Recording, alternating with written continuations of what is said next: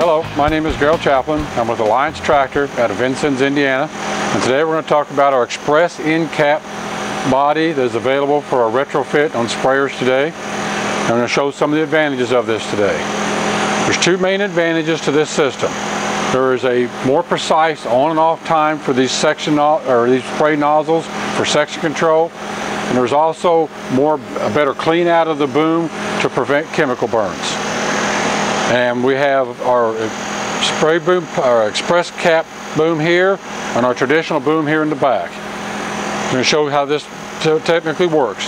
If you turn the valve on, our sprayer will spray. And if you notice this clear pipe, this is full of product. And then we shut it off. That's how it shuts off. Then I'm going to show our traditional boom. We turn this boom on. If you notice, there's a little bit more of a delay for that boom to start up, and there's trapped air in this boom. And that trapped air is compressed, and that's what affects that turn on and off time. And if you notice when I turn it off, how long that bodies take to shut off, and you get a little more dribble and spray out into the crop. And actually we looked it up, and there for 15 mile an hour, for every second you travel 22 feet. And on average, it takes about 2 seconds for that valve to shut off and get that dribble out. So that's equivalent to 44 feet of spraying into your headland that you may not want it to happen. With the express cap and the elimination of the air, that turn on off time is a lot more precise. These are identical spray nozzles and caps to both these booms.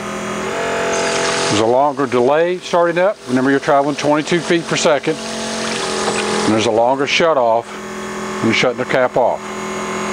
The other thing is, like I said, we don't have air trapped in here, so we're moving all that product out. This is kind of a cutaway of what happens in the end of this cap. All the air is traveling above the pipe, and it comes to the top of this cap. It's at the very end of the boom, and that air is discharged out through the boom. That's how we get rid of that trapped air in there. Also, we're spraying chemical at the very bottom of the boom, so we don't have trapped chemical after this nozzle body. We've all seen this at the end of the fields when we switch over from corn to beans or beans to corn, and this helps eliminate that for a better clean out of the boom.